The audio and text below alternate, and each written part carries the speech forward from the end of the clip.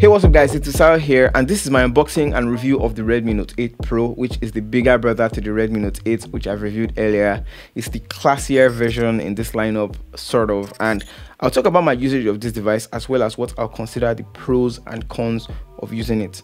As a tradition, I'll leave timestamps in the description and the pinned comments so that I can get to skip ahead to sections that you want to get informed on quickly. Without further ado, let's get to the video. In the box of the Redmi Note 8 Pro, the first thing we get is the gift box, just like the Note 8. Opening that shows you the SIM ejector tool. We also get the thick user guide in. We also get the warranty card, a clear soft case, relevant cutouts. Next up is the Note 8 Pro, which we'll get to later.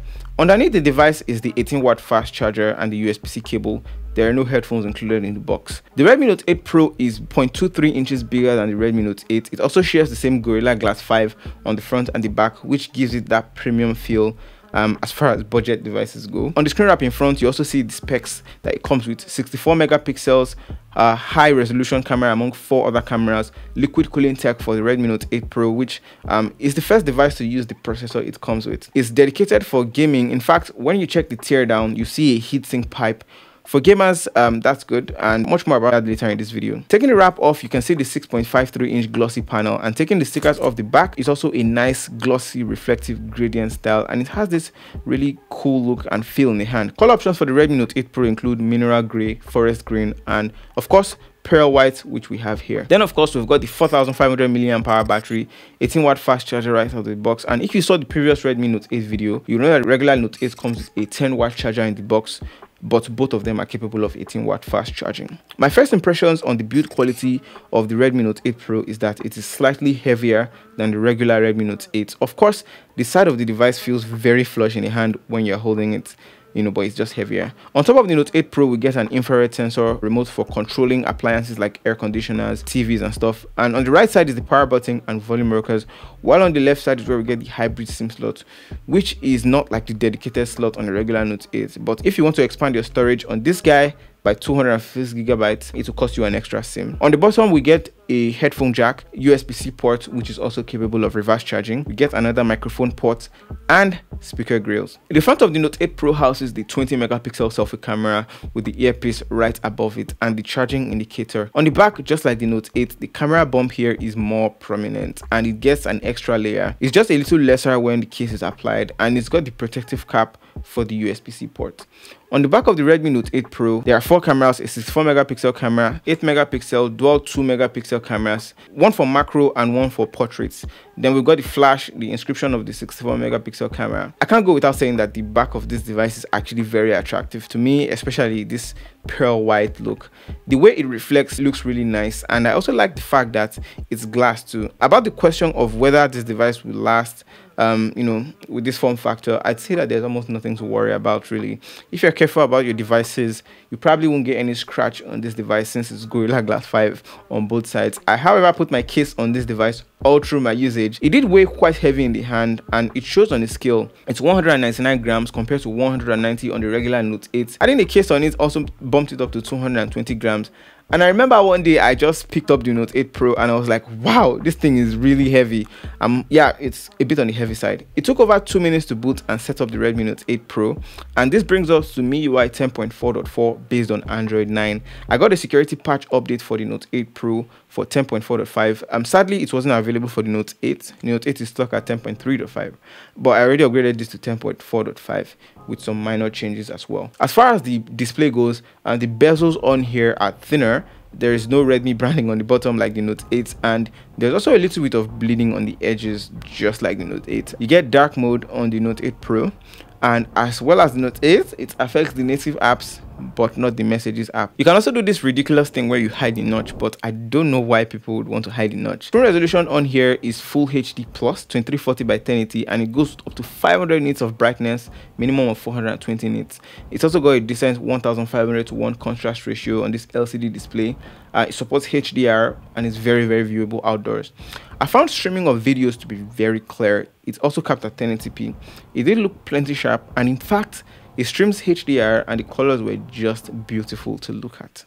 Of course, there's only a downward facing speaker, and also there's tendency to block it when you're gaming or you're watching something. It's not a stereo speaker, so using headphones would be the way to go. And speaking of stereo, what actually is stereo in the Redmi Note 8 Pro are the dual microphones up at the top and the bottom, and I tested the sound quality as well as the microphone quality, and here is how it sounds. Alright guys, so this is the microphone quality test of the Xiaomi Redmi Note 8 Pro.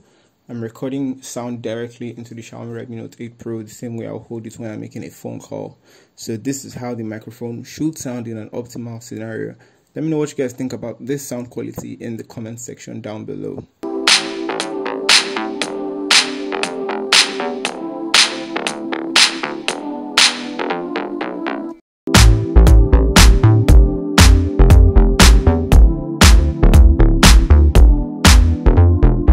Sound quality on the Redmi Note 8 Pro was quite high in terms of the music and YouTube, and I got quite a lot of vibrating on the phone when I was playing. It's not a bad thing really. The microphone quality picked up more high frequencies than low frequencies at base levels, but do let me know what you guys think about the sound quality from what you heard in the comment section down below. The processor is a specific one. It came with the Helio G90T processor. It's an octa-core processor. All the games I played had no lags in my experience with the Note 8 Pro. It did stress the phone's battery a bit.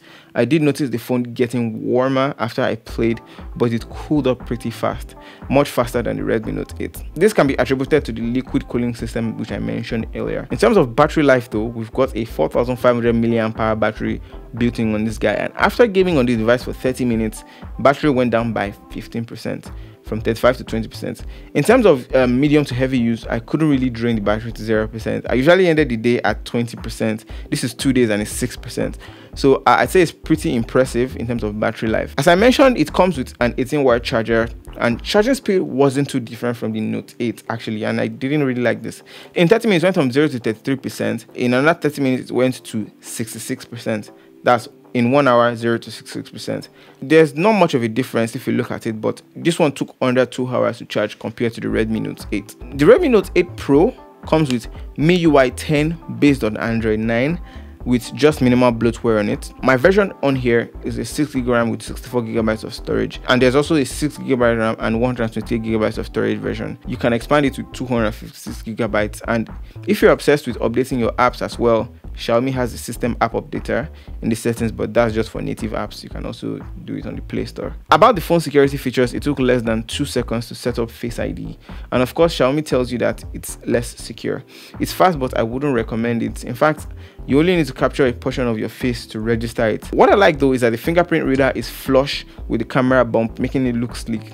It's not something separated, so I think it looks cool and it works fast. So 10 over 10 would recommend. Unlike the Note 8, which has Bluetooth 4.2, this has Bluetooth 5.0, so you can do this thing like sharing wireless audio, and it supports the new Glow 4G band. In terms of calling, texting, and basic functionality, I didn't have anything to complain about. If someone brought this device to me to guess the price, I'd have said maybe like 150k to 200, but this particular model, 64GB of storage, 96,600 naira on Jumia. In terms of additional features that may be sort of hidden, what you can do is what is on the notification shade, that tiny small corner of your phone.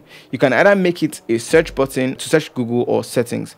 You also get Quick Ball, which is this handy thing that takes a screenshot, multitask, goes home, and lock your device if that's something that you do frequently. And of course, you can even customize or remove and delete which shortcuts you have. You can, for instance, toss in a touchlight there, for quick access.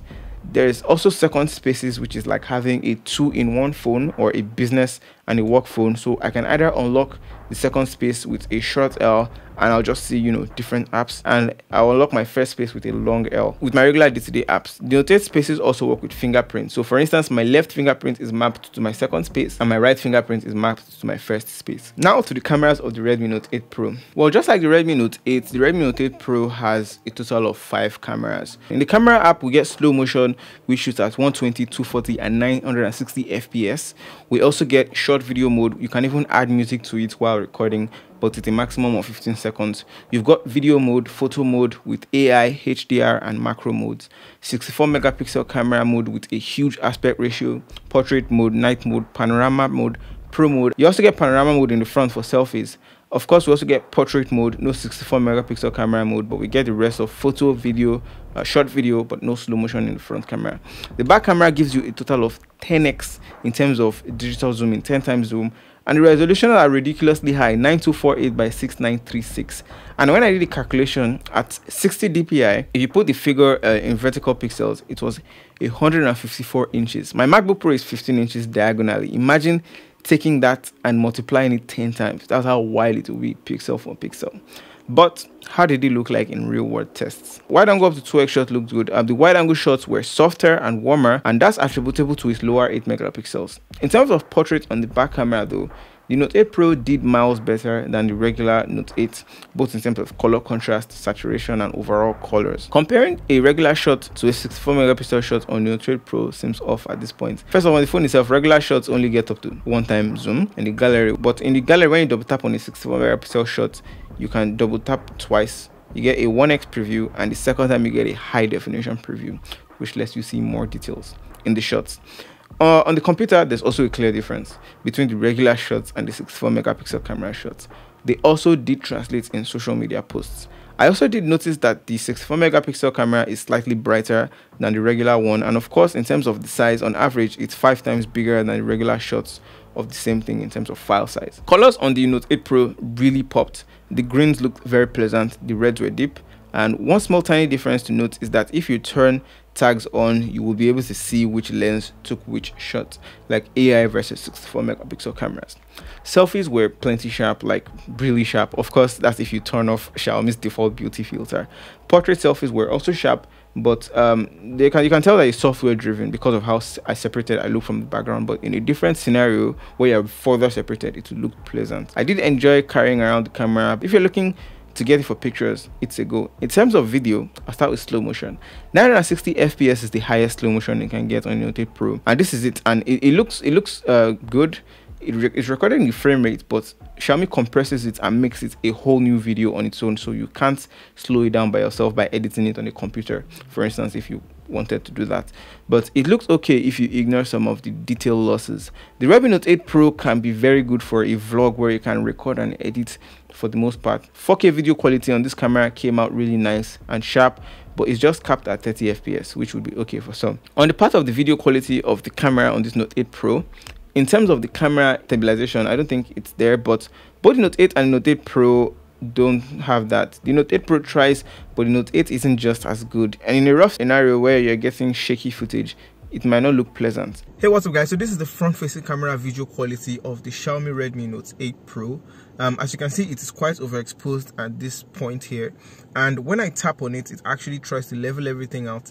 It darkens the image, but not too much as the Redmi Note 8, which I already reviewed, and it switches back to a default on my face and blows everything out in the background, which is quite normal for these cameras. It's a 20 megapixel front-facing camera that shoots at 1080p 30 fps at the max, and yeah, let me know what you guys think of the video quality as well as the audio quality in the comment section down below. Anyway, that's it for my Note 8 Pro review. I've spent some time with this device to make this video for you guys, so let me know what you guys think about it. Is there anything I missed? Is there any question that you might have? Please let me know in the comment section down below.